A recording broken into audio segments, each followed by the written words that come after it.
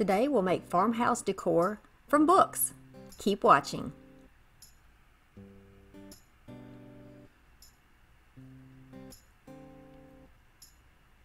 Got two projects for you today, and we are going to be using this book. Project number one, I am just flipping through here to find the image that will match what I want, and I'm really looking for something that's more of a neutral color for this particular project. This book is full of all kinds of things, and I feel like I should give you the disclaimer that this was at the Goodwill bins and it would be going into the trash next, so I did give it a little more life. I'm going to use my rotary cutter and some glue, and I have a metal measuring stick there, a ruler, and I'm going to start by taking off the edges of these frames. This is just showing you this is a project that I used before during spring and Easter, but it was actually a Valentine's piece before. You can easily take those off, and I'm just going to remove the staples. And then you can just sand down over those holes to make them a little more flat. Clean that up if you want to. Careful with those rulers because they are metal and they have little sharp edges. And I have cut my little fingers before with those. I love my foam sanding blocks from Dollar Tree. They work great. You can also get these from Amazon. I think the value is a little bit better if you use a lot of them to get them from Amazon. Okay, so this is another image that I've chosen. It's very pretty. It is some type of a vegetable. Everything in here is vegetable. So this decor is going to be primarily something that maybe you would use in the kitchen or the dining area, but you could certainly use it anywhere you want in your house. So I'm just showing you two ways that you can remove your pages from the book.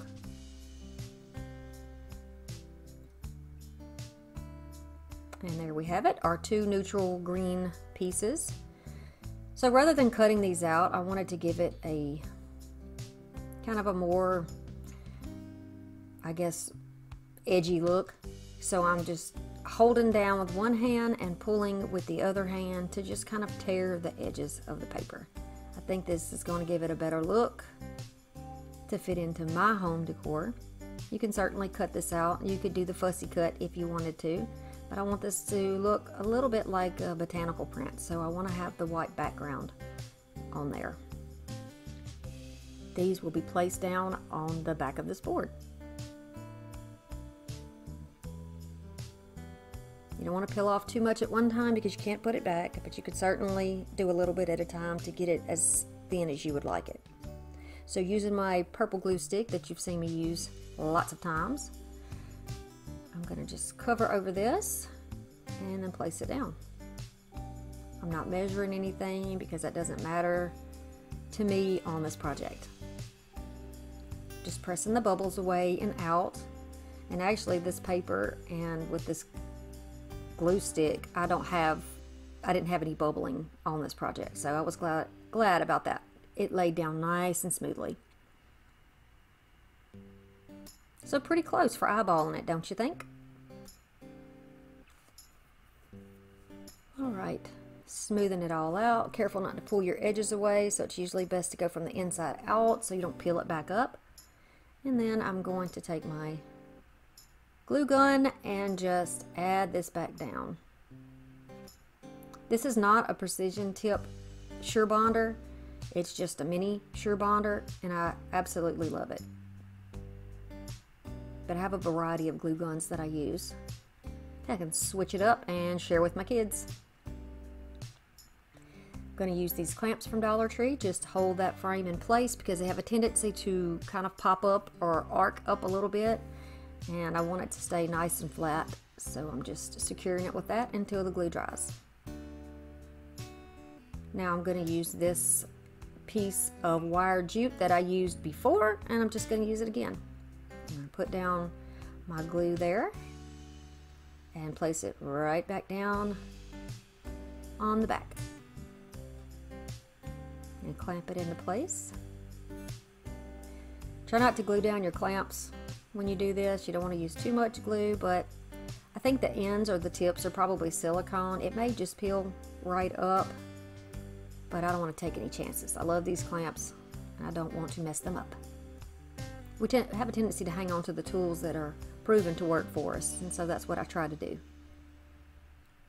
Okay, so now to keep my edges from coming up, I'm just putting down here and there a couple of little areas. Now this is vanishing glue stick, so that it's actually going to turn clear and you won't even know it's there. So give me a thumbs up if you like this project. Very simple, anybody could do this. Be sure to follow me on my social media. Project number 2. I'm taking some thrifted pieces. This is a candlestick that was covered in candle wax that I went ahead and cleaned up. And these are some little frames that apparently were on clearance at Michael's and they were donated. So I'm just taking my little, I think this is a Cricut tool that of course I got from Goodwill. And I'm going to just scratch all of that off. You use whatever technique works for you to get that off. There's lots of ways to remove stickers. After I get that off, I'm just going to use my sander and just sand it down a little bit. Now I'm taking my furniture marker, I believe that's oak, and I am just going to start coloring over this. I'm going with the grain from side to side to color my frame. You could do this certainly with antiquing wax or anything that you have, but I've enjoyed these markers and I like to color, you know, throw back to when I was a kid. I enjoy coloring, and so I wasn't bothered by the amount of time it took to do this. This was fun for me to watch the color, laying that color down. Plus it gives it some striation and variation in the color and you know, sort of areas that would naturally be textured in wood. So I like the way that this looks.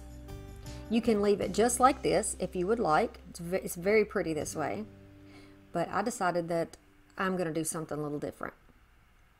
So here's the candlestick, and I'm going to go over it also with that same color. Was it necessary? Maybe not, but it felt like the thing to do at the moment. And I wanted the color underneath, once I get this all distressed, to be the same, to make it look like it was one piece. So I feel like having it the same color on the top and on the bottom piece will do that, will give us that effect. This is the same marker. I have used this several times, and look at the flow of paint coming out of it, or stain, or whatever it is that's in there. It still has extremely good flow. It has, the tip is still perfect. There's no sort of how they get kind of ragged looking and puffy and kind of gross. You know how markers do when you overuse them. These markers have not done that. So I highly, highly recommend these furniture markers, and they come in 2 different packs that I have found, and each pack has 3 different colors. Love these. Again, could have stained it, but I wanted to do it this way and I enjoyed it. Plus it's a good test for this furniture pin. Okay, so the whole thing is done, and you have to wait until it's dried, of course. Then I'm going to do what Teresa, and I'll put her link below. She does a lot of shabby chic, and she does distressing on her projects. She uses candle wax. So I decided to use a little piece of the candle wax that actually came out of the top of this candlestick to rub across the areas of my candlestick rather, and the top frame, to see if it would work for me and if it'll work over this, you know, these surfaces. So that's what you see me doing here. I'm just rubbing it all over, especially on the high points, and then I'm going to chalk paint it. So this is the linen white Rust-Oleum chalk paint that you have seen me use about 1,000 times. I don't know if this type of distressing would work with other paints or if it's just chalk paint. I'm not sure. So I'm just taking my little chippy brush here and going all around this candlestick with this white paint. Doesn't have to be perfect. The idea is for it to be rather farmhouse and rustic looking, so I'm not looking for perfection. I'm going to set it aside to dry, And then I'm going to do the same thing here with my frame. I'm just going to lay that paint on all over. Be sure you get the edges of your frame as well, the edges and the sides when you color it, and then when you put your paint on. And that inside little edge, you want to get that too. So you see, I'm not being super neat with this, and you can almost see where it's pulling away. The wax is kind of resisting it already, and I didn't use a very heavy wax. So now I'm trying to decide which picture I want to use for this one. And it fits perfectly, so we're going to use this one. And I'm going to cut it out with my little rotary blade, and get your fingers out of the way, certainly when you do this. And you might want to use a slightly light hand on this if you don't want to remove several pages at one time. Okay, so for this one, I am going to cut it out. I'm going to save my page number and the label for this.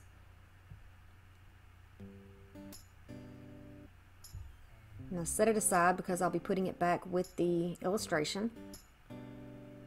And this is going to be the backing, so I'm going to lay this down with a little more of that purple school glue.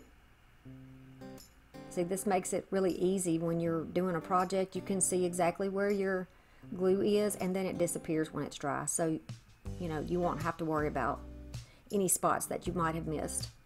Again, I'm pressing out from the inside out and holding on to it so it doesn't slide off my paper. I've never had that happen, by the way, but you know, just to be on the safe side.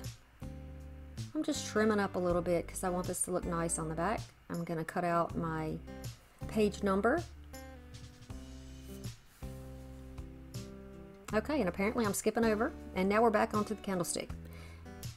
I am using this same little tool. I believe this goes with a Cricut or some type of a I don't know, some type of an item. I think this came with a kit maybe. It doesn't have Cricut label on it, and I'm not sure. It could be one of those little things that you use to lay down wallpaper. But I didn't have a credit card down here, and I think that's what Teresa does for hers, is use this like a credit card. So I thought, well, this would be good. This would make a good substitution for that. So I did that, and then now I'm taking this little tool and I'm just scratching on it, putting some scratches here and there. And I love this. I will definitely be using this technique again. This was fun for me. For as much as I like things looking very neat and nice and well put together, I loved tearing this thing back down. Giving it some age, making it look a little rustic. What do you think about that? And you can do this too. You can do this at home. I love the effect of this.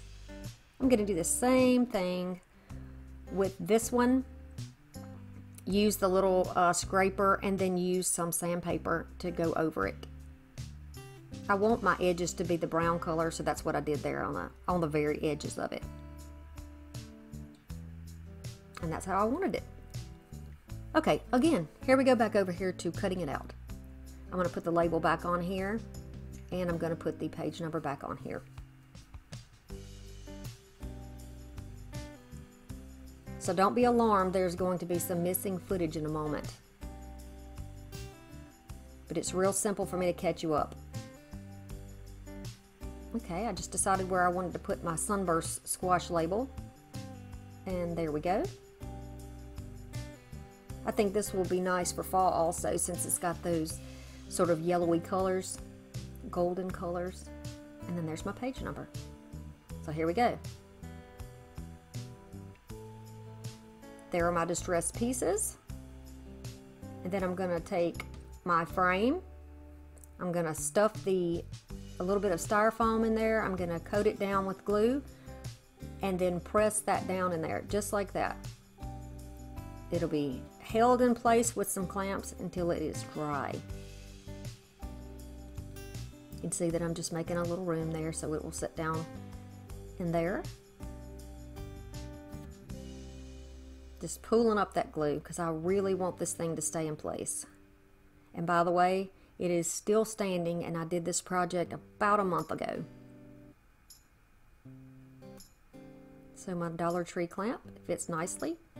And then I've just taken that, hot glued the backing into the frame backwards, and this is what it looks like at that point. Just use a little pick that is stuck down there to help hold it up. You can see the little wood pick, and I used one in the front too that's actually sunken down in there a little bit just to give a little extra support. But you can see that it is almost looks like one piece. If I was to paint that little spot flush, then it would look completely like one piece that was made together, I think.